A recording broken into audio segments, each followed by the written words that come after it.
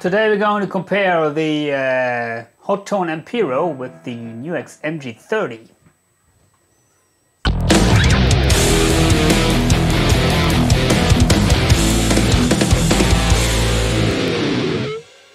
Recently I got my hands on the Hotone Ampero modeling unit, and I put out a shitload of videos about that unit. Sounds great in my opinion. It has basically the same sound algorithms and like the Valeton GP200, but yeah, there are a couple of differences regarding the options you have. For example, here in the cab block you have maybe the ability to choose from different microphones, so you don't have that ability in the Valeton GP200, but you have this function in the NUX MG30. So today we would like to compare them side by side. And I open up the editor for you here. Currently I'm playing a patch from my preset pack, High-Gain preset pack, which I'm selling. If you're interested in these preset packs, I'm offering preset packs for all units you may know. Please contact me. Anyway, here is one patch which uses the Mesa 2C Plus, I think, here, as the name says. And stock cabinet, UK greenback. And a tube screamer in front of that. And a little bit of EQing, the Mesa EQ. Basically, it has the 5-point graphic EQ. So, let me turn off the delay. That is the tone.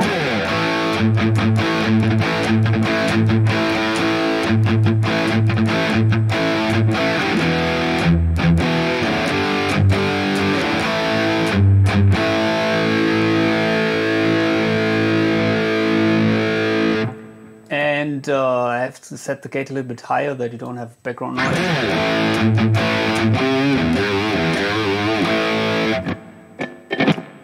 And in the NUX MG30, here I dialed in a tone with the grid plexi.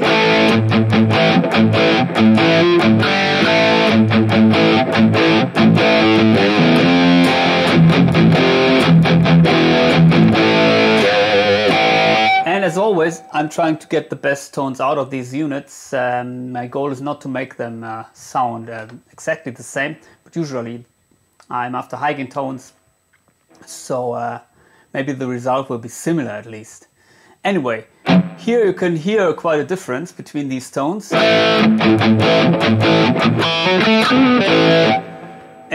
I can show you the other one. This is the Ampero.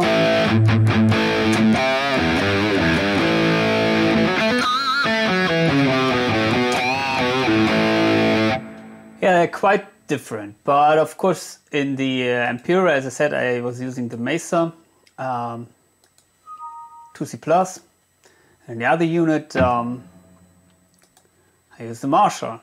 So why did I use the Marshall? It was one amp model which I like pretty much here, but we can check out the amp models here, compare them first. As you can see here, these are all the amp models you have in the NUX MG30. It's 34. And to be honest, it's not that much. To me, that's fine because they have great sounding, clean crunch and lead amps here, even for high gains, but not the shitload of amps like maybe some other units have. For example, you don't see maybe the Mesa 2C Plus. You can see only here this one. Sorry, I'm still in the other unit. You can still see this one, which is maybe some kind of Mesa amp, but yeah, not quite sure, because here it's Kali Crunch, and then suddenly they choose the deluxe cab, the Fender Deluxe, so might be not the best choice for this amp. So let's go back to our 1960 cabinet.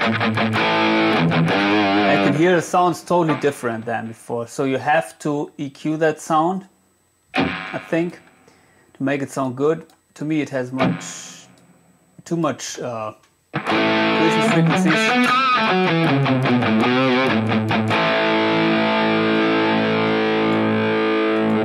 Maybe we can boost it with another pedal just to get a little bit more saturation out of that. So you can immediately hear you have to set the noise gate much higher. So we will do that.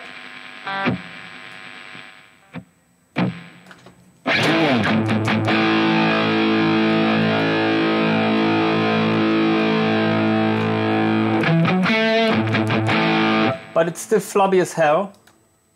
So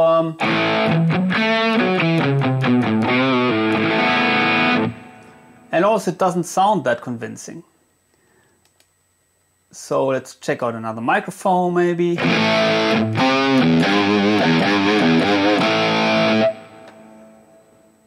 And yeah, maybe then we have to use the EQ here. And it comes with some different EQs, like a 10-band graphic EQ. This one, which is maybe a 6-band parametric EQ, a graphic EQ, sorry. And you have this EQ here, which is also, I think, a 6-band. Anyway, we have to do massive tweaking, I think, to make this amp sound good. And that is something which I found out with the NUX MG30. It can sound great, but it needs a little bit of tweaking sometimes. So maybe we cannot get this crunch amp to high gain, at least without any effort. So let's compare maybe other amps. For example, here in the Hotone, you can see there are way more amps. I don't know if you can see them all, but I think it's way more than 34. And also you have here different channels of amps. For example, here the Bogner Ecstasy Blue, Vintage Blue Modern, and Red Vintage Red Modern. You have the Mesa Mark IV, you have the 2C Plus, and a shitload of Marshall amps, and everything you could imagine, I think. And one amp that sounds great in both units is the PV6505. So first of all, let's check out the one here in the Hotone.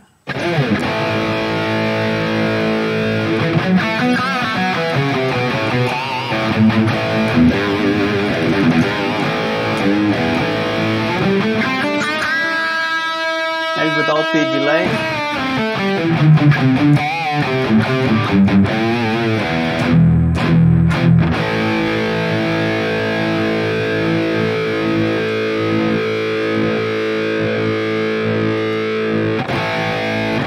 And here in the NUX.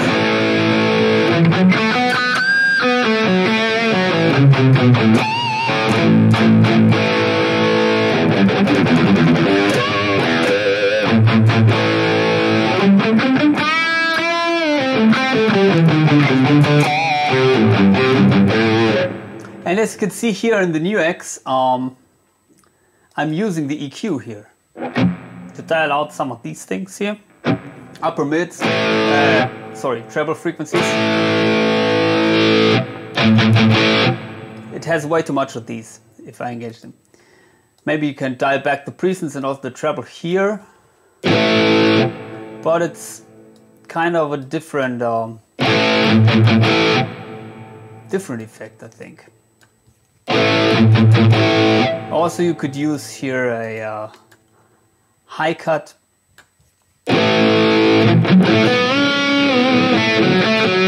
or another microphone For example, the Royer, maybe. You can move the microphone a little bit away from the cone.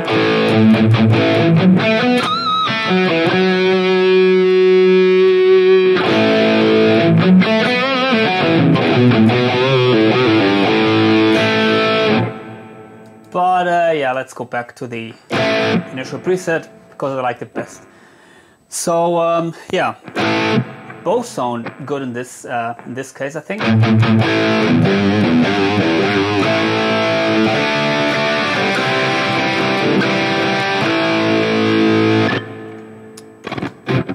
Hotone.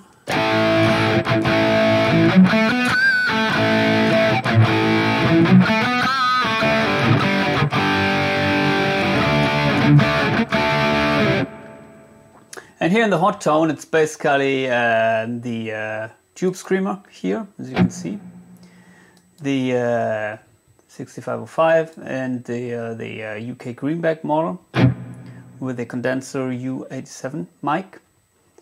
And also you can see here you have the low and the high cut in the cap section. You can also move the microphone away here with the Z control, a little bit closer to the speaker.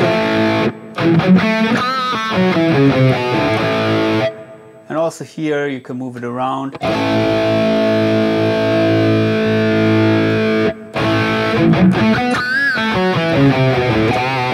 So that is very flexible, and it's very nice to have these possibilities here. Also you can see you have really a shitload of caps. I have to say, yeah, this is my favorite one, the UK Greenback. The UK Modern sounds also nice, I think. And in both units you can add additional IRs. Also both units come with some kind of IRs that are simulating the like acoustic guitars. So that's not a cabinet, it's basically an IR simulating the characteristics of an acoustic guitar. But I will not compare these things today, just the amp sounds. So yeah, that's it here, and I'm using the tube screamer here with fat and air. And let's go back to the NUX. Let's see if something's changing, if we are using here the tube screamer, because here I was using one of my favorite pedals, which is the Steel Singer. But you have the tube screamer, of course, here. Sorry, let me disengage here. Not disengage. Set the threshold higher. And yeah.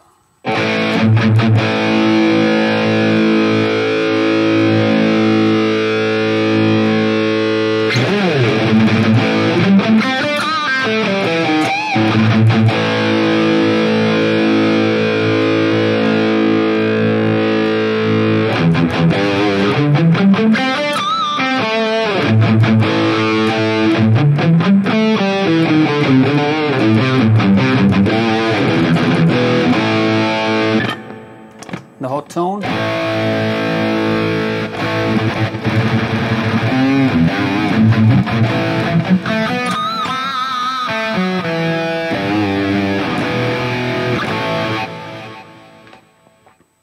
So yeah, it's quite a different sound. Let's compare some other models. Maybe here we have the Recto Modern.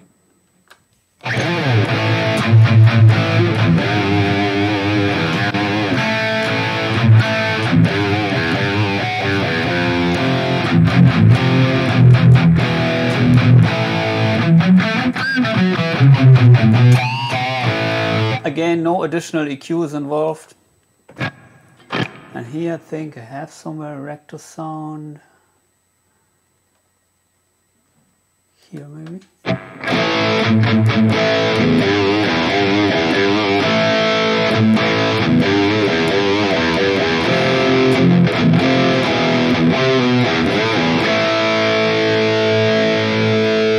But here I'm using a third-party IR, so maybe we can check out a stock IR here as well.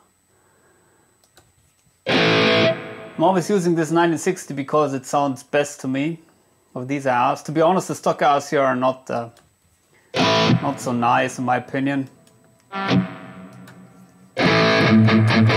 And also you don't have the ability here to move the microphone away. So yeah. Maybe let's use this. And you have only these microphones, only 8.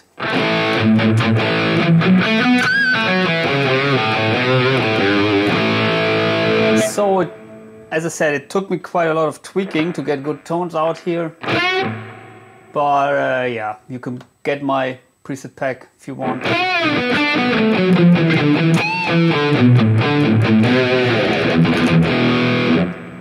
And yeah, so what did I do here? I scooped a little bit of the mids, which is something which I usually don't do with rectals because they're very scooped. But here the IR sounds really mid-focused.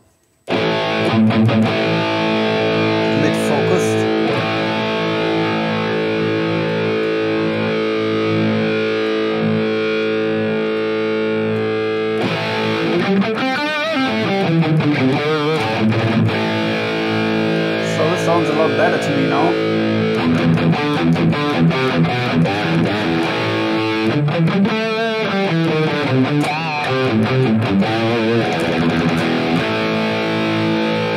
Maybe we can save the preset here. And in the hot tone.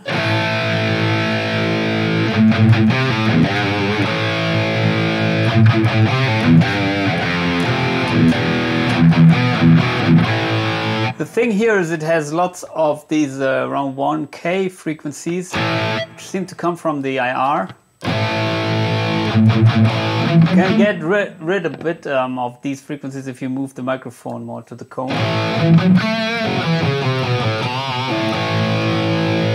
Might be a little bit too much.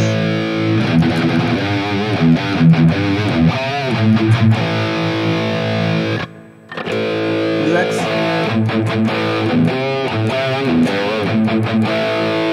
That's still a little bit too boxy for me. But I have only here these, yeah, 3-band parametric EQ, which is very limited, which is also a little bit annoying.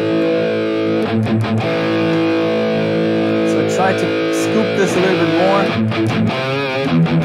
more by using the amp controls.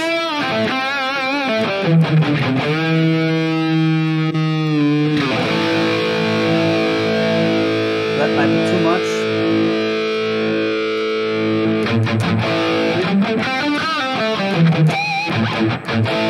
As you can see, you have to know what you're doing to get a good tone out of this unit.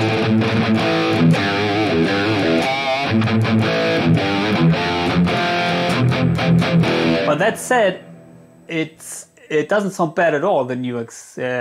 It's, to me, it sounds really nice. Especially the effects are the one where this unit is shining. So maybe I can show you.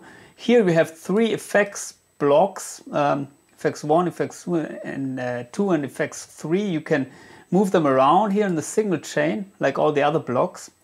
But you have shitloads of effects here. For example, here you have a list with 4 compressors and different boost pedals, enhancers, acoustic simulator pedal, auto was, filters, what else? Of course, phaser flanger, and everything you might imagine. The thing is, I personally like stereo effects a lot, especially stereo chorus and the stereo delay. And here you have only 1 stereo delay which is usable for my purpose. You have 2 stereo delays here, the dual echo and the ping pong, but the ping pong delay is cutting off. Oh, sorry, I'm in the wrong unit. It's cutting off lots of the lows, so it doesn't sound, and it doesn't have a tone control as well. The dual echo is the one I'm using.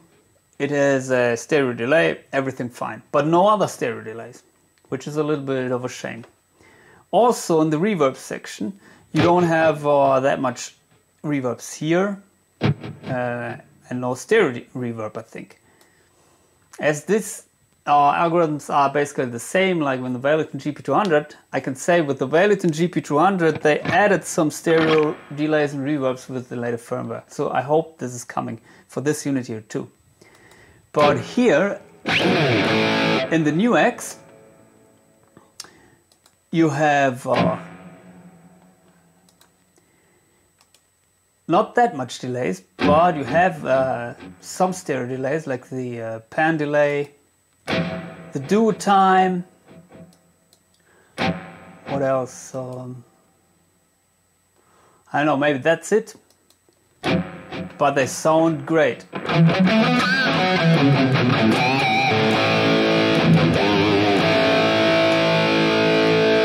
Not that the stereo delay here sounds bad.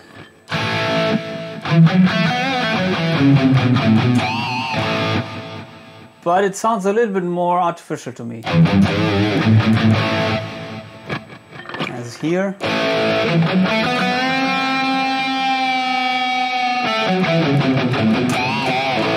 That is maybe sounds perfect to me. It doesn't have a tone knob as well, but yeah, if it sounds perfect, then it sounds perfect. That's enough. Also the reverb here. Damp reverb, perfect. As in the other unit.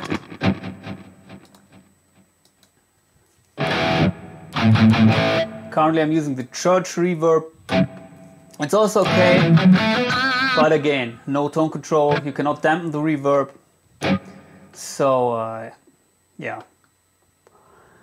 The other effects here, as I said, you have a shitload, which is okay, but I'd rather like to have the really great sounding effects. And for example, here the phasers and flangers, they sound really nice, I think. No problem with that, and nothing to complain.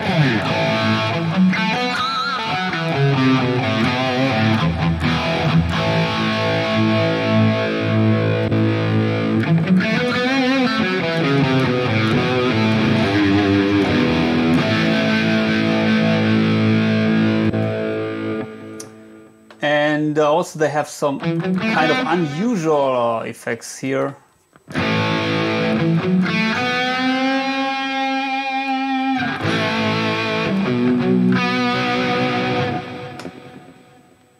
So yeah,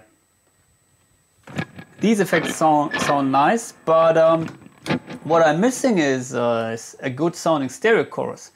And here you have only this one, the Azzora. Doesn't sound that convincing to me. This Dimension C, basically, which is to me the best sounding, but still not that convincing.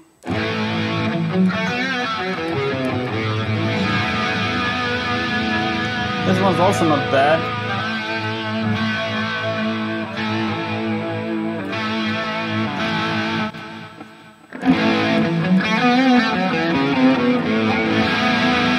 And the detune.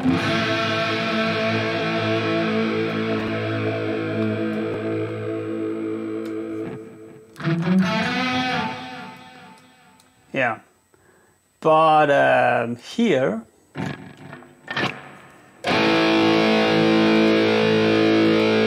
have this one.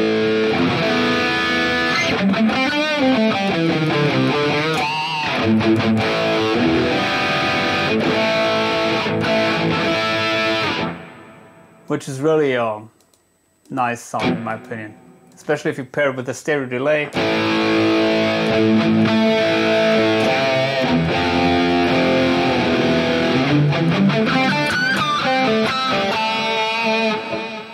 So yeah, it's really nice.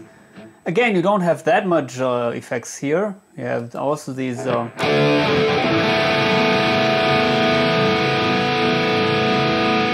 dimension choruses, and also a nice sounding detune effect.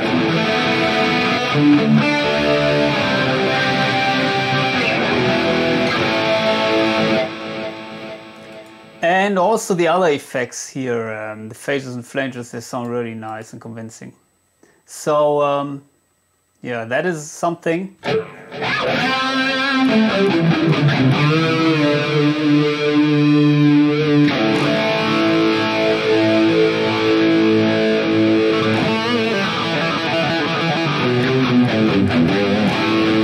That is something which I see personally as a benefit of this unit, the NUX MG30. It has great effects.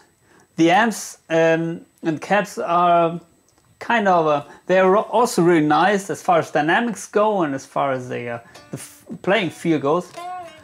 Maybe superior to the other unit, but they are a little bit harder to dial in. So yeah, I'd say the winner here as far as the effects go is the NUX MG30. Also, it comes with this scene control here. So that is something where you can basically assign which effects are engaged in which scene. For example, here you might have a rhythm scene. Let me dial that in. Here maybe you have a lead scene with the chorus, or maybe without the chorus. And here we have the lead scene with the chorus. And so if you save that, it's basically you could switch between these scenes within one preset. That's very flexible.